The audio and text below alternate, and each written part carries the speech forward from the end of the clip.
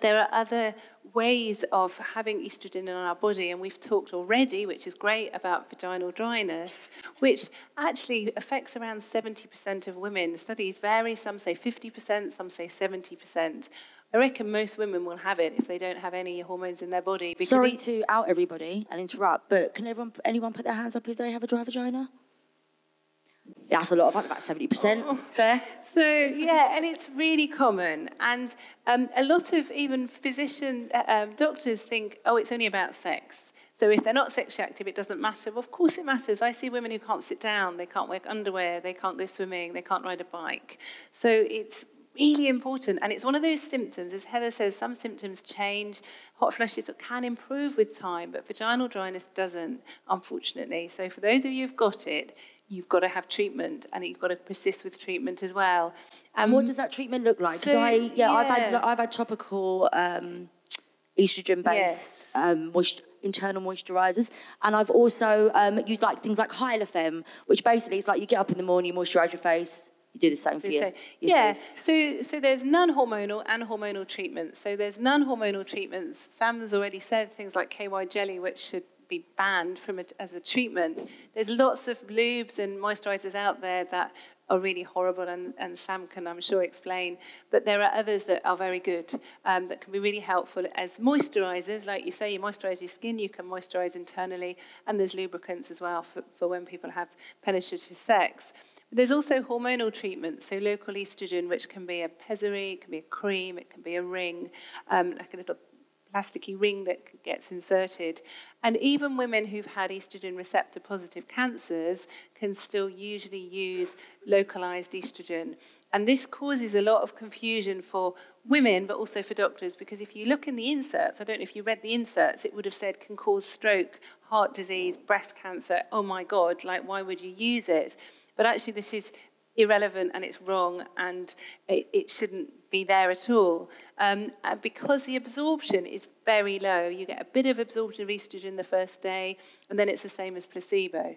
And it's a really, really low dose. Vagifem, which is this little pessary, is 10 micrograms. So it's a very, very small dose, and it's very safe.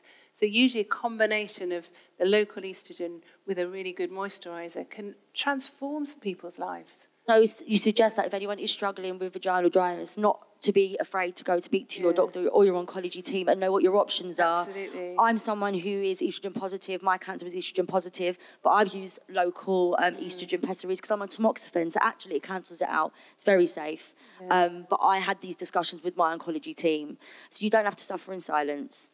Go and speak to your team about what is best for you. Yeah, absolutely. I think it's really important. If you don't get the right advice from your first doctor, then see someone else. I am not going to finish this panel without talking to our resident sexpert about the good stuff. So, Samantha. Yeah. So I, as a young woman about town, got thrown into menopause when I felt like I was at the prime of my sexual peak. I was living, much like you, Lydia, out on the town. I was like, hey, boy, come home with me.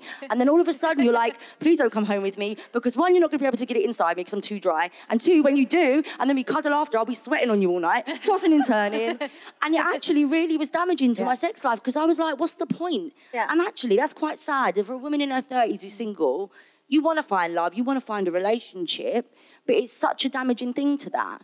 So I want to talk to you because one of the best things that I had from my doctors was regarding self-pleasure. Yeah. And she was like, use it or you'll lose it. And that was the best piece of advice I've ever been given. Yeah. A wank a day keeps the menopause away. Is that true? Tell us more. Well, I'm constantly talking about orgasms. I don't like the phrase use it or lose it, because unfortunately a lot of women can't use it. Unfortunately, if they've got vaginal atrophy, which is where the vagina will shrink because of the depleting estrogen, and that's why we've got to give them a bit of love. But actually, yeah, definitely, having regular orgasms, you're going to be stimulating the blood flow, you're going to be stimulating, the lubrication, what lubrication you have. Feels great anyway, helps you sleep, it reduces your stress, it makes you look young, though you're all young and beautiful. For me, menopausal, it's really, an older woman, it's helpful.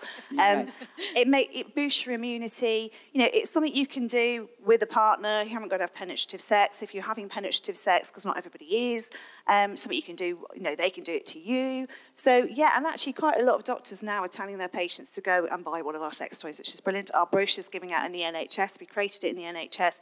We've got doctors and people all up and down the country who've got our products in their clinic. They whip them out. Well, they don't whip them out, but they put them on the table. Have you thought of using a vibrator? You know, and actually it's absolutely brilliant. So, you know, it is really important. The problem is, as I said, sex is not part and parcel of cancer care. So people are just sent away with, unfortunately, I don't know how many of you have been actually sort of sent away with the medical dilators, which are really, really, really not nice. They're plastic things. And therefore, people don't comply with treatment, and therefore they carry on having problems with vaginal tightness. We've got some nice silicone ones, but they're not available on the NHS. But not even given advice about lubricants, to just say, go and use a bit of KY, or buy some Durex, or buy something over the counter. And sort of, oh yeah, you can get some vaginal moisturiser. I mean, you actually are entitled to lubricants and vaginal moisturisers on prescription. And this is something that your GP should be prescribing you to. They are available to you. So that's important. The big thing for me, and I've talked about vaginal health, not all lubes are the same, not all moisturisers are the same. When you're going through cancer treatments, when you're going through the menopause, you're more likely to be prone to things like thrush and bacterial vaginosis. That's the smelly, fishy discharge. You need antibiotics for it because you've got the disruption of the pH inside the vagina because of the depleting estrogen. And therefore, you need to be careful about what you're putting inside your vagina. So lubricants and vaginal moisturisers, you should be avoiding glycerin. Though some people are fine with glycerin, but if you know you're prone to thrush, it's a sugar, it will cause thrush. I avoid it.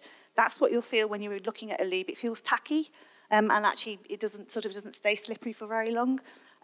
Glycols, well-known vaginal irritants, they're the things when you put on a lube and you go, oh, that stung a bit, because that's actually, they're not, you know, they're not great for your vagina.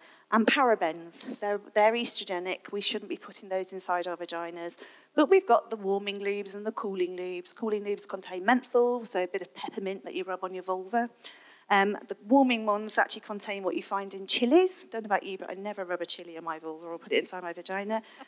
You've got the flavour ones are great for oral sex, but I never recommend them for any form of penetrative sex because, again, they've got sweeteners and that can cause thrush. You've got glittery ones because we all want a pink glittery unicorn vulva. What we all need. One of my women's health visitors said she examined a young girl the other day and she opened up her legs and she said, literally, it was pink. She went, what have you put on there? It was something, I don't know what she'd put on there. You know, so actually it's looking at, and perfume products, but it's not just lubricants and vaginal moisturiser, it's the intimate hygiene products. We are awash with everything, you know, from bath bombs to douches to perfume menstrual pads to scented condoms, created to empower women, right? You know, so actually you've got to be really careful because this is going to keep your vagina happy and healthy, your vulval tissues happy and healthy. That then makes sex more pleasurable. So, you know, different lubes. You've got water-based lubes. You know, they're the regular ones that everybody uses and they're great. You know, and actually they're compatible with sex toys and with condoms. You've got oil-based lubricants, which are great. They're longer lasting. You can't use those with condoms. You've got silicone lubes, which are brilliant, but you can't use those with silicone sex toys because it will damage the silicone of the sex toy. So it's actually exploring stuff. I've written extensively about this. If you want any information, it's on the website because I'm mildly obsessed. But you have got the lubes to try and you can get them on prescription. So, you know, for me, I use an organic vaginal moisturiser twice a week. I use Vagifem, the pessary. I actually use it 3 times a week, but you can use it too. You can use it more times. And I also use the organic oil-based lubricant because we prefer using that for sex, and I like using it with our sex toys as well. And I only wash my vulva with water. So, you know, this is long-term. This is what you're going to have to do now for the rest of your life. But this is what every woman, anybody with a vagina or vulva should be doing in the country, whether you've had cancer or menopause or not. So, thank you so much.